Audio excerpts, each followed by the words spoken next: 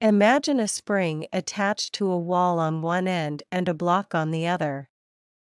When you pull the block to the right and let it go, it starts moving back and forth in a straight line, like a pendulum. This is called simple harmonic motion. As you pull the block away from its normal position, the spring stretches and tries to pull it back. The more you pull, the stronger the spring pulls back. At some point, the spring's pull is the strongest. When you release the block, it starts speeding back towards the left and keeps oscillating.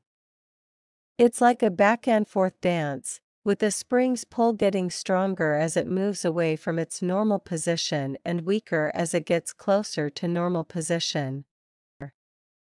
Upon being displaced to the right and subsequently released, the block exhibits oscillatory motion, characterized by linear simple harmonic motion.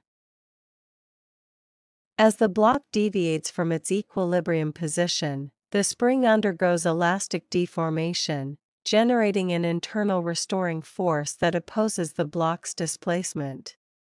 The magnitude of the restoring force is directly proportional to the distance from the equilibrium position. We have to apply increasingly greater force to overcome the escalating restoring force.